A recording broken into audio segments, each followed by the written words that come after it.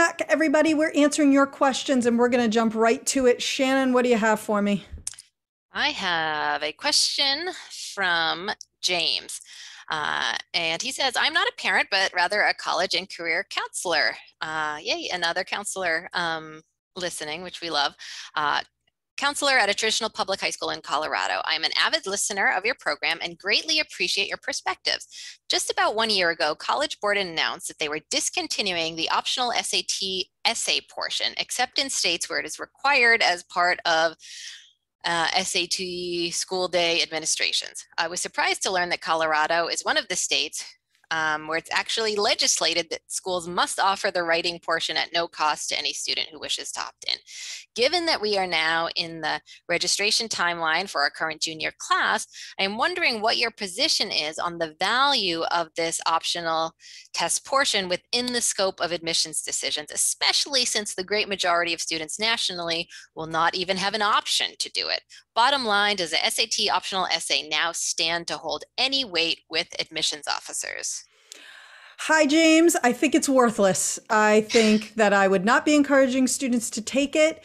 The very fact that not everyone, in fact, nobody, unless Almost they're nobody. taking it during, right, so good way, almost nobody could take this even if they wanted to, means that they're just not going to be considering it. I have not seen or heard from one college that says, well, now that it's no longer available, if you still figure out a way to get it to us, we'll look at it. Maybe Georgetown. Sorry, shot across the bow there. But I would say that I do not think it is valuable. I think it's something I would not have students stressing about or wasting their time on.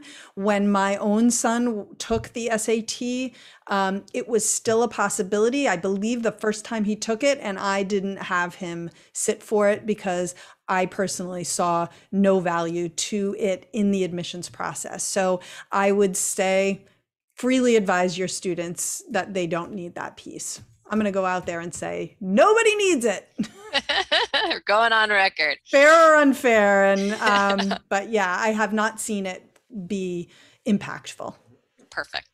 Next question comes in from Virgil through our Facebook page. And Virgil first says, I love the show. My Yay. wife and I have 4 kids. My eldest is in 8th grade and we are deciding on high school for the next school year. We've narrowed down our options to 2 choices, both private. One is very small and does not offer honors or AP classes. However, the school culture is strong and academics are solid.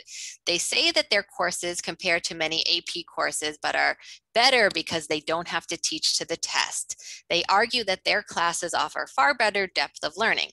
Graduates of this high school attend a wide range of schools from selective to community colleges. Because the school is small and relatively new, they don't have an established reputation with colleges outside of Oregon. The other school offers many honors and AP courses, and because of its size, it also offers tons of extracurriculars. The school culture is strong, and the girls who attend this school are serious learners, and 100% go on to 4-year colleges. This school has a very strong reputation with colleges all over the nation. We see pros for both options. Which high school would best prepare our daughter for college and college admissions? Got it.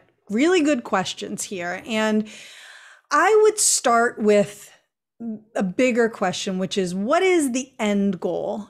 And I don't really mean where do they want to go to college, but what I really do mean is, what is the, at the end of the 4 years in high school, I think the end goal, especially because based on your question, is that A, they are going to go on to college, but that they're prepared for whatever the next phase is. And I do think, and certainly we're guilty of this because this is what we spend our time focused on. We focus on college and on getting students ready to apply to college. But high school is its own thing. And high school is a time where your daughters are going to grow both academically and socially. And so what I would focus in on the most is the place that has the environment that you feel is best suited to your daughter. So you have 4, I don't know that they're all daughters, but you have 4 kids, and I only have 1 child. I do have a stepson. But one thing I hear from my friends who have more than 1 kid, Shannon, is that their kids are usually pretty different. So the other thing that it could happen, right, is that one place that is right for one of your kids might not be right for the other. And I'm thinking even of in my own personal life where I was a scholarship student at a small private day school for high school that I loved. That was a great fit for me. And my brother went to a not as small Catholic school that was closer to home.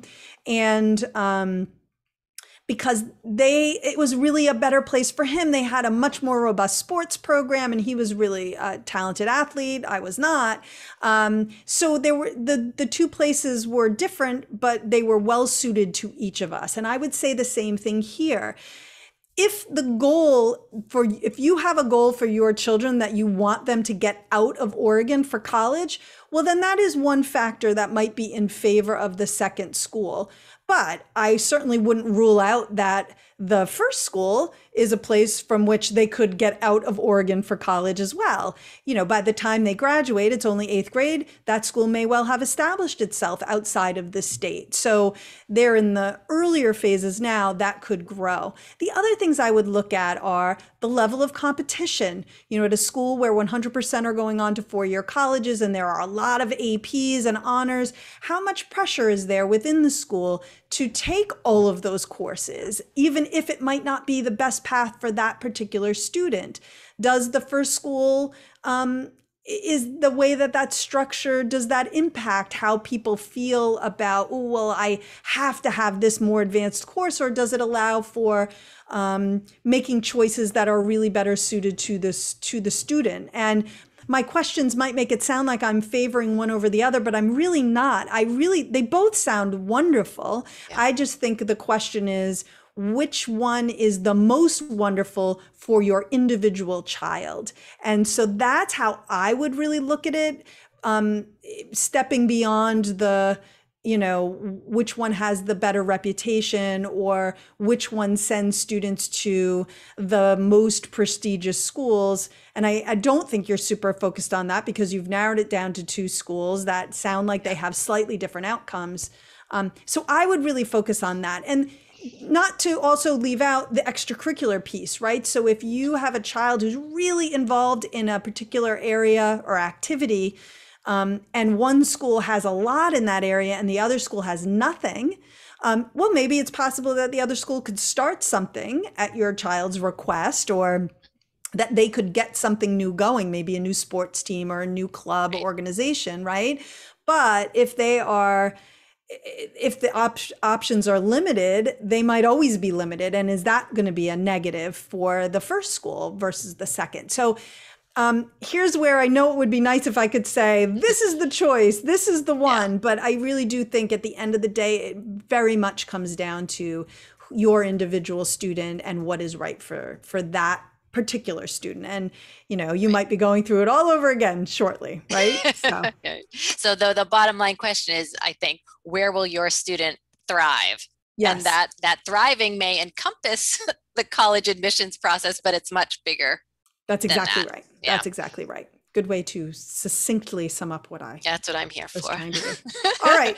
All right, Shannon, we're going to do our best. We got a couple more here and I'd like to get through them. Yeah. This next one comes from Bruce via email. Bruce asks or says, we're in California. My daughter applied to a number of UCs and Cal States, which we can afford, and also applied EA to University of Oregon, Fordham, and Madison, Wisconsin, where we would need some scholarships. Due to our income, we will not be eligible for any need-based aid. However, I heard on your podcast that some schools require the FAFSA to be considered for merit aid, so I submitted our FAFSA at the end of October. She was admitted to University of Oregon Clark Honors College with a $10,000 per year merit aid. She was admitted to Fordham, but no word on merit yet. I reviewed Fordham's website and it seems like they might want the CSS profile too, so I emailed them for clarification. They responded today. The free application for federal student aid and CSS profile are required to receive maximum consideration for all types of aid, including Fordham grants and scholarships. I find it hard to believe they want so much detailed financial information, i.e. the profile, from us when we are not requesting any need-based aid. Have you seen the CSS profile required for merit aid only consideration before? Should I be surprised, or is this normal? Yeah, so I would say it is not uncommon. Is probably how I would put it. So I will say we happen to have insider access to Fordham. We have actually a number of people on our staff who previously worked at Fordham. So I went to them with this question to confirm my suspicion, which they did confirm. So specific to Fordham, I can say, and I think this will, there'll be lessons for many schools here. While they require the profile to distribute any merit scholarship money to you, the details of your finances will not affect how much merit scholarship you are offered. You will never, from Fordham at least, and I think this could apply to a lot of schools, get less merit scholarship money based on anything that is on the profile. What it could change is where the money comes from, or if you end up having some need-based aid eligibility, you could actually see more. So essentially kind of no downside in completing that profile. So what is going on here, and we have talked about how the FAFSA is sometimes required. I probably could have done a better job in articulating at schools that require the profile. Sometimes, not always, the profile is also required. And we've talked about how schools might require financial aid applications to be considered for merit, sometimes just to confirm your US citizenship. That is done through the FAFSA. Sometimes it's sort of a measure of how price sensitive you are. If you file an aid application, they think the money matters to you. So that leads them to consider you for merit scholarships. Sometimes it is only really for accounting purposes, and having a full, sometimes financial aid application on file helps a college spend their funds in the most efficient manner.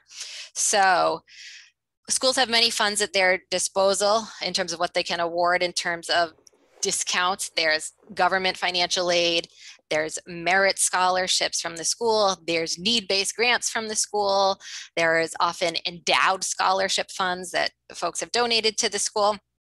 And getting the most detail about you as possible helps them to spend those funds efficiently. So you have said in this question that you don't expect to qualify for need-based aid.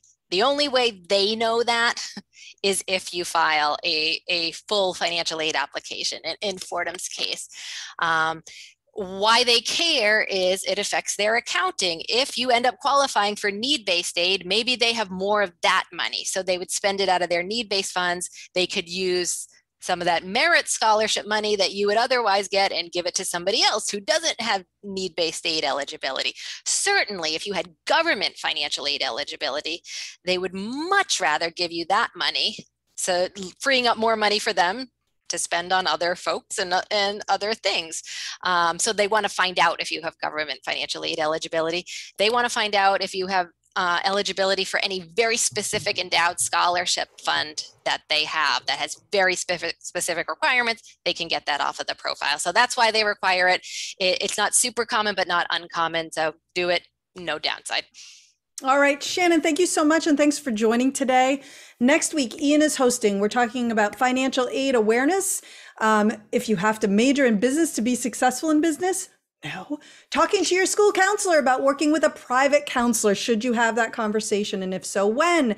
And don't forget, we are here every Thursday, 4 p.m. Eastern and 1 p.m. Pacific.